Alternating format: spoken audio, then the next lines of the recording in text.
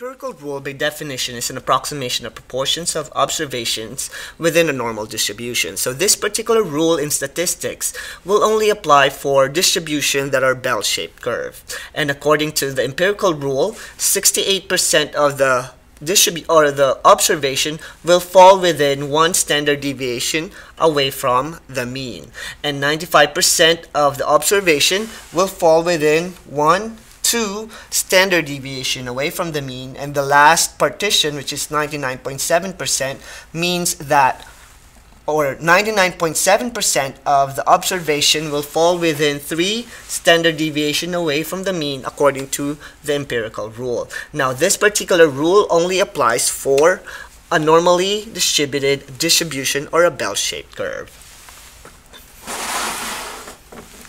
Now, in our first example, the distribution of heights of young women aged 18 to 24 years old is approximately normal, with mean of 64 inches and standard deviation of 2.5 inches. Now, find the distribution of the proportions of young women within 1, 2, and 3 standard deviations from the mean. Now, this is basically using the empirical rule, and we're going to find the range of values that will fall within the first, second, and the third distribution or range of values based on our standard deviation. So to find our first percentage or proportion, which is 68%, it simply means the total number of observations would fall within 1 standard deviation away from the mean. So we will find the range of values that will fall under the first category. So we have our standard deviation of 2.5, and since we're looking on the range of values of 68% between 1 standard deviation, so we'll have mu plus 1 times the standard deviation, which will give us the upper limit of our range of values on our 68% rule. So we have 64 plus 1 times 2.5, which gives us 66.5 inches. So this is our upper limit for our first standard deviation, and for the lower limit we have mu, or the mean, minus 1 standard deviation, or 1 times standard deviation, which gives us 64 minus 1 times 2.5, which is equal to 61.5. So this is our first range of values that will fall under our first partition right here, which is 1 standard deviation away from the mean, which means that 68% of young women's height is between 61.5 inches and 66.5 inches according to the empirical rule.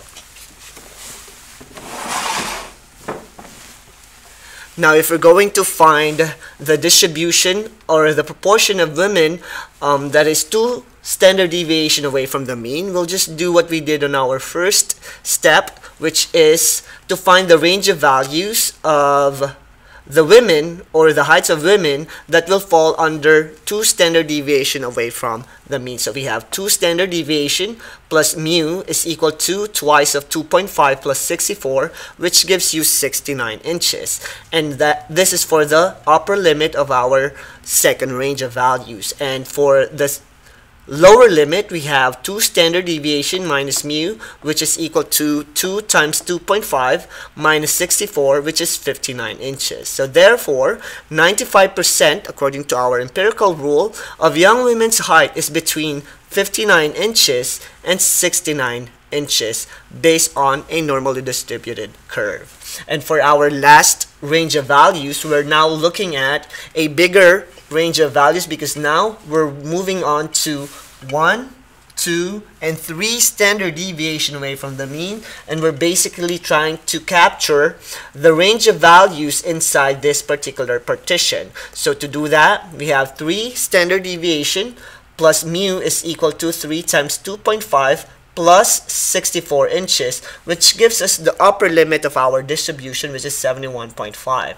And for the lower limit, we have 3 standard deviation minus mean, which will give us 56.5. So therefore, the 99.7% of young women's height is between 56.5 inches and 71.5 inches, which is a bigger range of values compared to letter B, because now we're using 3 standard deviation in this particular distribution. And this is how we use the empirical rule in finding the range of values that fall within the first or 1 standard deviation, 2 standard deviations, and 3 standard deviations away from the mean.